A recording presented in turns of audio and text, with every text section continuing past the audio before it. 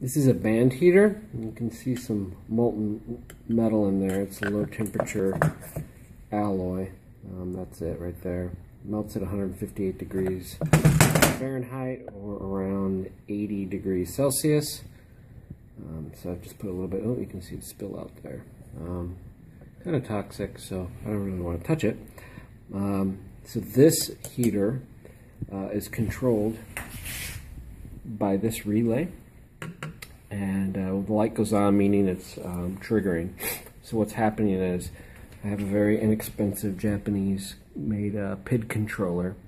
The lower letter is the target temperature. The upper, digits are the current temperature. So what happens is it's constantly turning this relay on and off in order to turn on the band heater, and it knows what the current temperature is because there's a thermocouple, which is this little guy here. I just kind of screwed in, really simple, and that connects to the back of this PID controller and reads in the current temperature. And basically this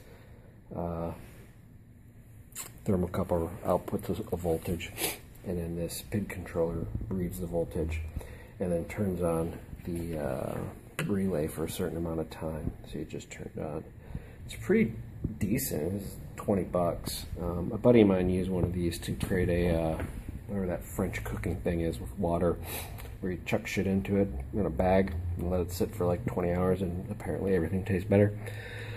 So I can't pronounce anything French. Anyway, this is my I guess my bus. You can kind of see my technical labeling there. That's the positive side, that's the negative side, and that's just hooked up to the main, so it's 110 volts or whatever it is, 115.